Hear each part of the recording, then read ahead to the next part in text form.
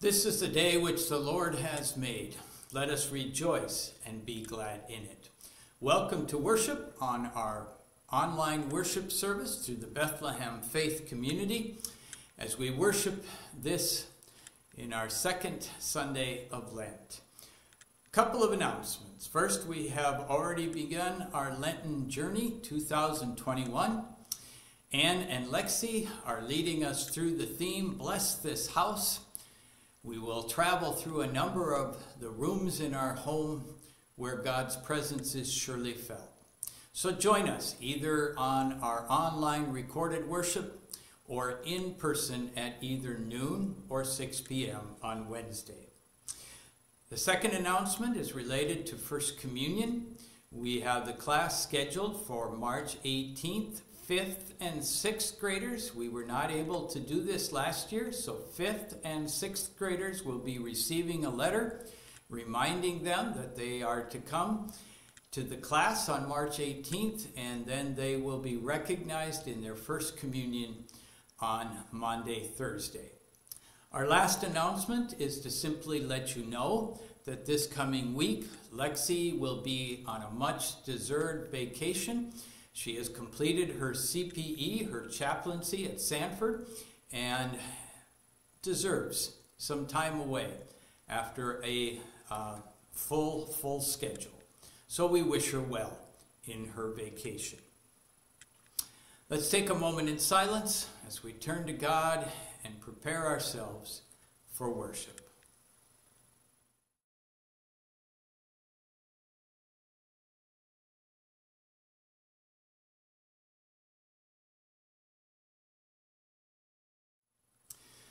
We worship in the name of God the Father, Son, and Holy Spirit. Amen. Almighty God, to whom all hearts are open, all desires are known, and from whom no secrets are hid, cleanse the thoughts of our hearts by the inspiration of your Holy Spirit, that we may perfectly love you and worthily magnify your holy name, through Jesus Christ our Lord. Amen.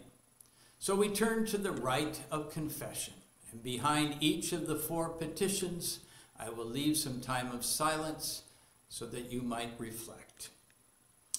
Most merciful God, we confess that we are captive to sin, and we cannot free ourselves.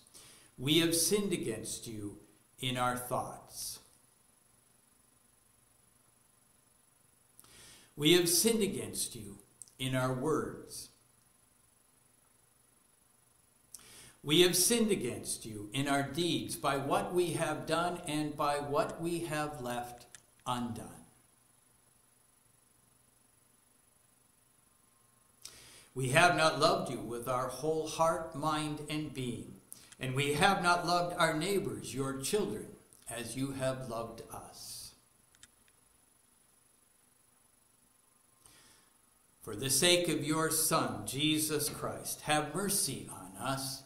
Forgive us, renew us, and lead us, so that we may delight in your will and walk the path that you have set before us, to the glory of your holy name. Amen. So now receive this rite of absolution. God, who is rich in mercy, loves us even when we are dead in our sin, and makes us alive together with Christ. By grace, you have been saved. In the name of Jesus Christ, and as a called and ordained minister, I pronounce unto you the entire forgiveness of all of your sins.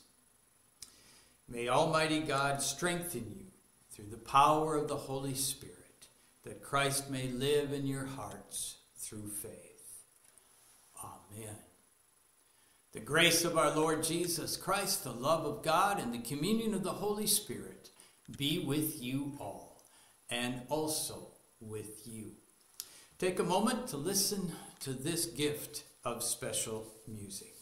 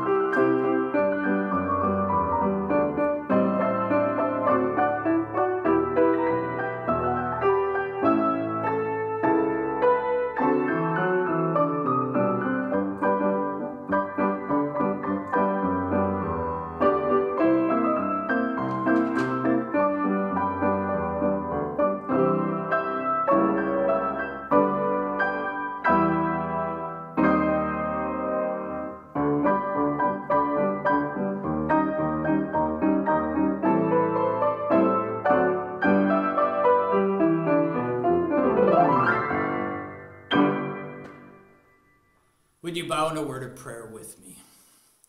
Lord God, you ask us to take up your cross and follow you. But what does that cross look like? Help us today to look to your cross and look as well to the teachings that you have given to us as you call us to be your disciples and to make a difference in your kingdom right here, right now. In Jesus Christ, our crucified Lord, we pray. Amen. So we read for this second Sunday of Lent from the Gospel of Mark, the 8th chapter, the 31st verse. Then Jesus began to teach them that the Son of Man must undergo great suffering and be rejected by the elders, the chief priests, and the scribes, and be killed, and after 3 days rise again. He said all this quite openly, and Peter took him aside and began to rebuke Jesus. But turning and looking at his disciples, Jesus rebuked Peter and said, "Get behind me, Satan, for you are setting your mind not on divine things, but on human things." Then Jesus called the crowd with his disciples and said to them, "If any want to become my followers, let them deny themselves and take up their cross and follow me. For those who want to save their life will lose it, and those who lose their life for my sake and for the sake of the gospel will save it." This is the gospel of the Lord. So I would like to begin by asking you, when you look back on your education years, what teachers in your past education years stood out for you? What teachers made a significant impact in your education journey? As I look back on my 20 years of education, I think of the teachers that impacted me, and two basic characteristics pop up with each of those teachers whom I name. Elementary, high school, college years. These two characteristics come to the forefront. First, that teacher built a relationship with me that wasn't phony, but was real. They literally, figuratively cared for me and made me feel important. And the second characteristic is that teacher held me accountable. And because they held me accountable, "Tim, you can do better work. Tim, this is not up to what you can do." they challenged me. And because they held me accountable and they challenged me, they gained my respect. So those two characteristics stood out for me as I started to name some of the teachers that greatly impacted me in my journey through education and continue to impact me even now. They cared about me and they challenged me. The teachers that didn't care anything about me, were just putting in their time, getting their paychecks, so to speak, I blew them off. The teachers that didn't challenge me, that were easy, that somehow I could slide by, I blew them off as well.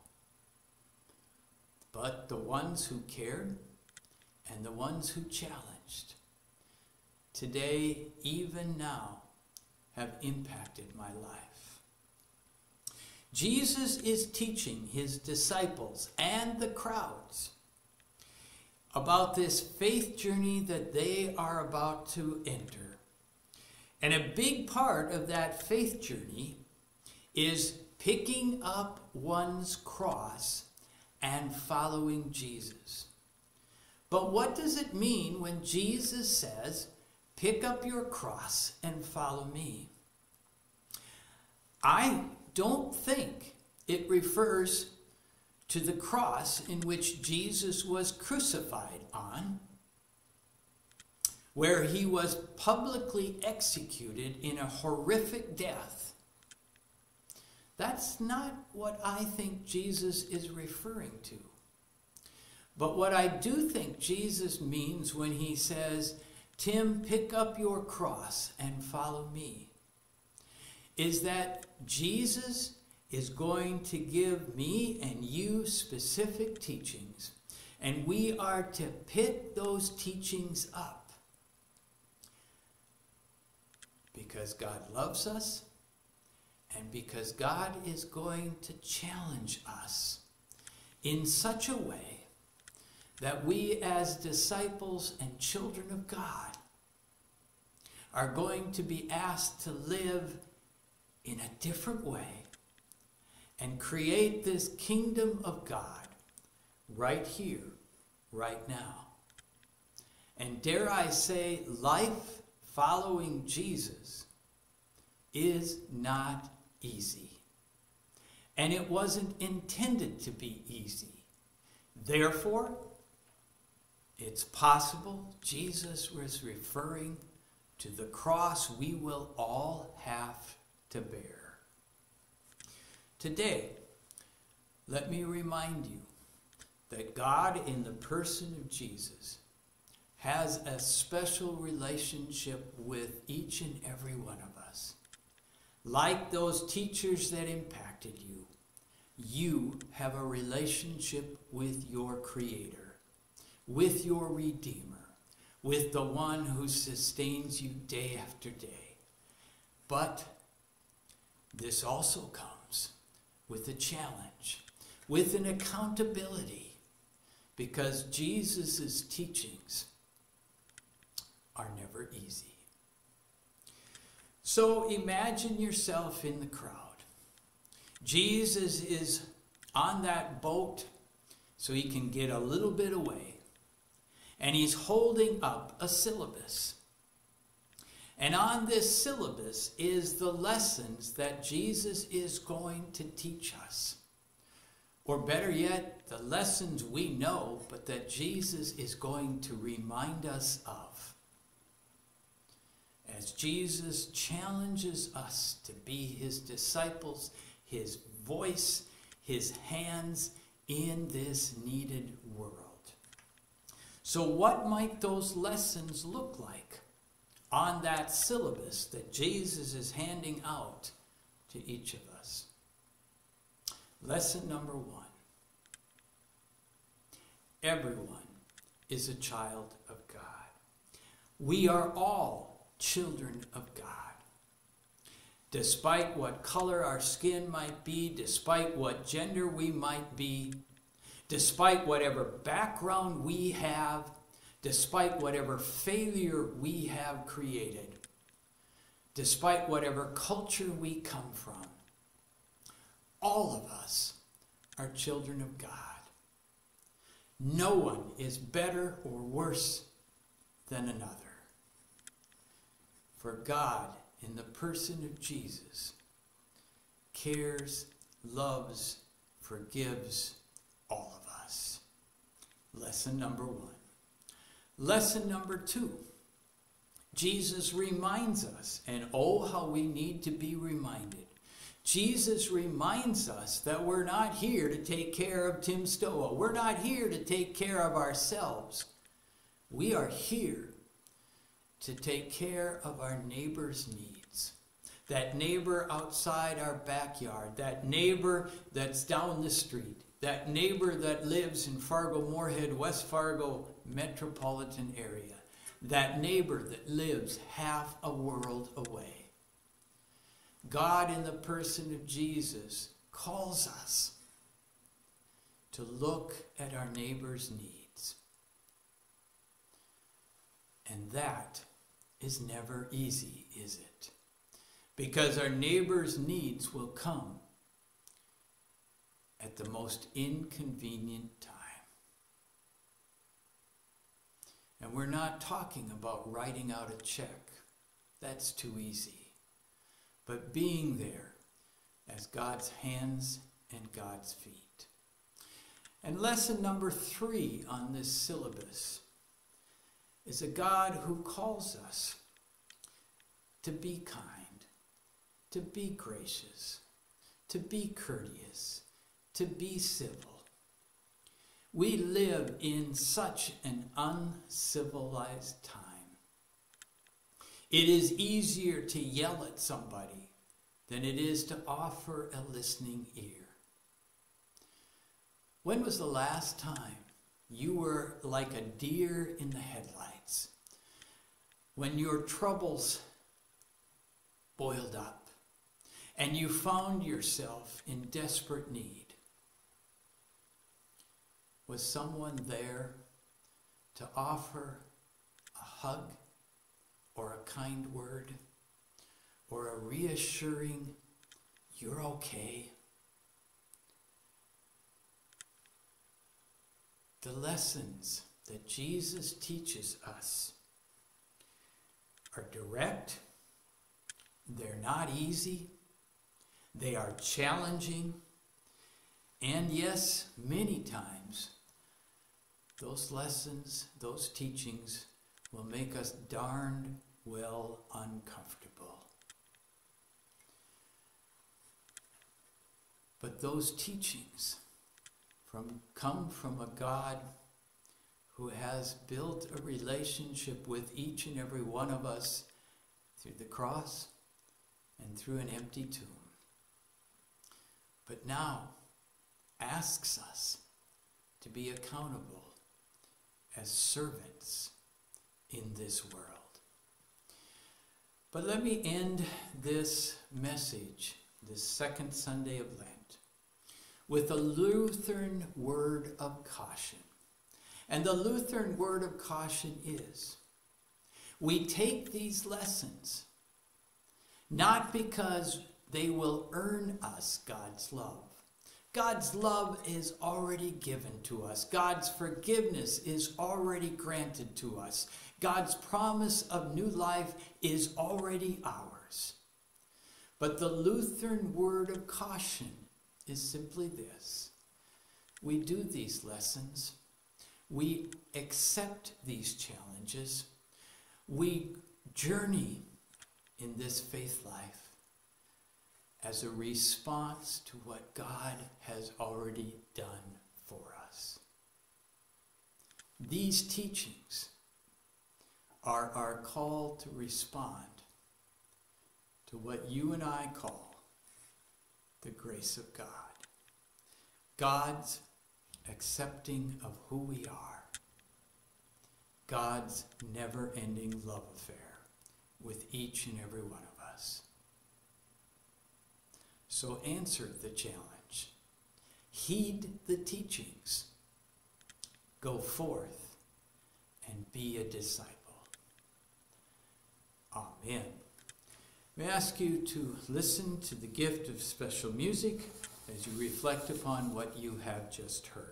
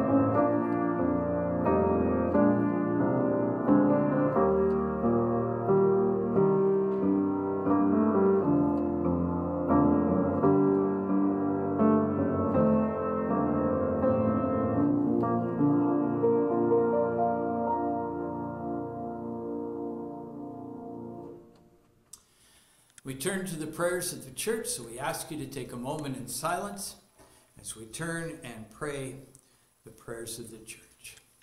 Let us pray. Lord God, you are our teacher, so help us to hear the lessons that you give.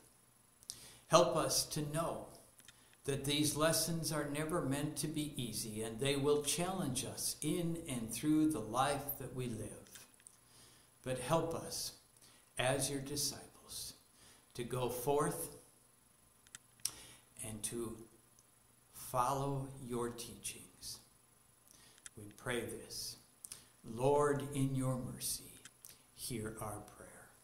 Lord God, as we continue our journey through Lent, we ask you to help us through the gift of your Spirit, to focus our eyes upon the cross.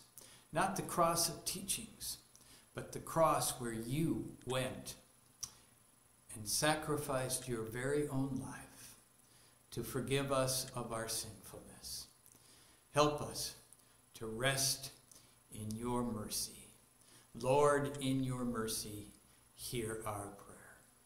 Lord God, we think of the world that we are a part of and all of the amazing, wonderful things this creation brings to us each and every day that we so often take for granted. Help us to be good stewards of this earth. Lord, in your mercy, hear our prayer. And Lord God, we ask that your healing touch continue to be present on these whom we name, lifting up these within our immediate faith community. Lori Asmus, Darren Baumgartner, Sylvia Borchert, Linda Detman, Bob Dregseth, Dwayne Enger, John Ferguson, Janet Fleeker, Carol Jebney, Bob Kenny, Carrie Leach, Alan Oak, Betty Opine, Ken Wienkowski, Maria Winters. And we ask and pray that you be with these from our extended faith community: Travis Anderson, Melissa Barish, Elma Dorr, Eric Eisenlohr, Carol Erbstrasser, Michelle Earfley Johnson, Paul Fisher, Shelby Fulman, Cynthia Granger, Gordon Hanson, Kelly Kettleton, Trish McGlarlin, Dan Meyer, Bruce Opine Jr., Rhonda Smith, Esther Sir, Marlis Visby, and all these whom we name from the silence of our hearts.